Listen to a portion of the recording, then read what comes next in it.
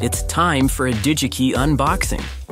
Let's take a look at the EVAL-LT7170-1-AZ evaluation kit from Analog Devices, featuring a dual-phase single-output monolithic DC-to-DC synchronous step-down regulator that integrates digital power system management functionality for programming and telemetry applications.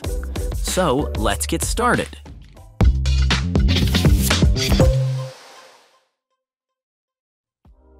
Inside the box, you'll find the EVAL-LT7170-1-AZ evaluation kit designed for an input voltage range of 2.9 to 16 volts, with a V-out of 0.4 to 5.5 volts and max current of 20 amps.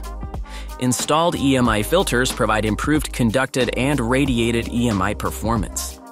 It offers default power-up settings and a downloadable GUI utility for easy evaluation of the DC-DC converter. In this demo, we'll walk through the quick start procedure. First, download the LT PowerPlay GUI available from Analog Devices. Then, set up an input power supply capable of 12 volts. With the power off, connect the power supply to VEMI and ground.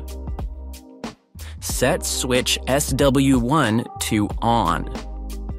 Then turn on the input power supply. Check for a 1.0 volt output at V-out. Then turn the power supply off. Connect your loads to the output terminals V-out and ground and set the current to 0 amps.